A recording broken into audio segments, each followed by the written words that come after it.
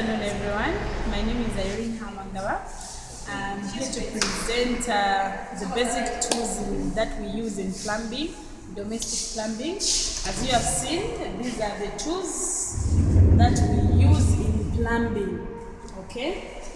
These tools, they've got different names and different uses. For example, I'll start with a married hammer. This is a married hammer. This hammer is used to when you are fixing towels. Okay, you don't just hit very hard, but it's very soft, not to break the towels. Okay, we've got a ballpoint. We've got a ballpoint hammer. Okay, this one, this is metal. Okay, so we use it for nails. We use it for nails. Make sure that what you are putting on board is supposed to be tight. Okay. Yes. So as you have seen this behind me, there's another board that is displaying the hand wash basin. The hand wash basin. So we were using a spirit level to make sure that this hand wash basin is centered.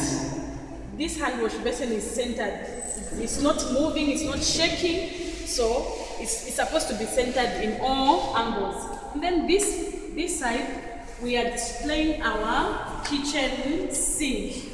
This is kitchen sink, formerly known as kitchen sink, but it's kitchen sink.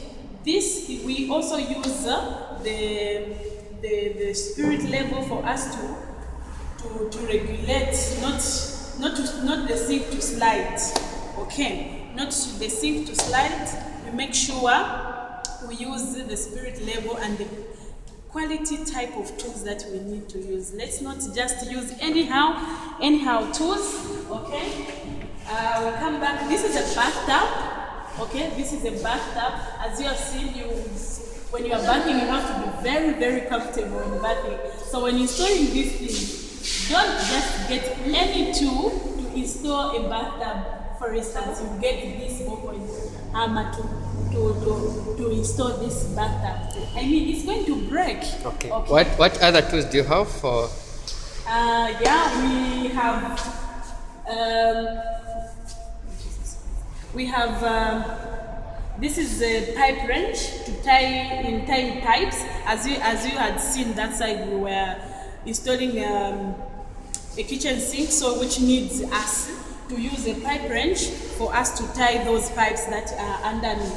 Okay, we have a shifting spanner, okay, which does the same, it also ties. Okay, we have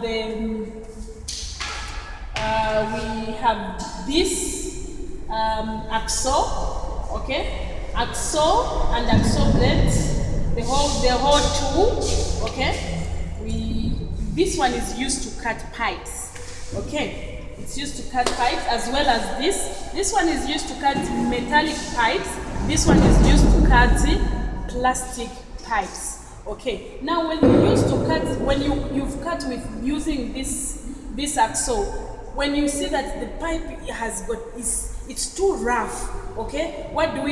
We come to the file, we get this round file, we make sure we file all the roughage that is on the pipe to make sure it is smooth and nice.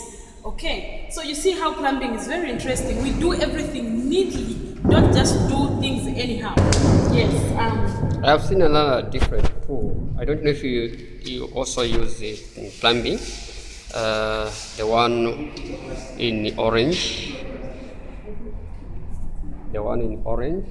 Yes. This one. Yes. Okay.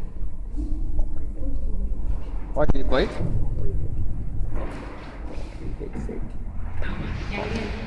Okay, this is a pop rivet set. Okay. Okay. Yes, it's got their own rivets, though we didn't display the rivets that we used to put. Actually, when you just open it like this, I wish I had it on my hand so that I can demonstrate how it works. Okay. Yes. So we've got our own rivets that we install in here, and then when you want to make the sheets in plumbing, we've got sheet metal. So when you are spreading the sheet, when you are hitting it like that, the rivet remains to the board where you want it to stick. Okay. In short, you are saying the pop rivet is used in sheet metal to make joints? Yes. Okay. Yes. I can see something like a scissors. Is it a scissors or what? Is it a scissors or what? This one? Yes. Okay, this is a tin snip. Okay. Yeah. This one is used for cutting the sheet metal. We have seen when we cut using this tin snip, we also when we want to join them we use the rivet. Oh. Yes. All right. Yes. Something I'm able to see is something like this one with the handle on top there. What's this? Okay, this one is a pipe vise. All right. Okay, it's a pipe vise. Okay, we put our pipes here. One pipe, we put a pipe here, and then when we want to, this will tend to hold the pipe. Okay. when you put it there, and then when it holds, we use this one. Okay. When you want to make threads. Okay. Okay. When you want to make threads, we use the whole lot of this to make the threads that we see in the pipes. Okay. Yeah. And then we cut using this tool. Now, what's the difference between this cutting tool and another cutting tool which I saw that, right? The one with the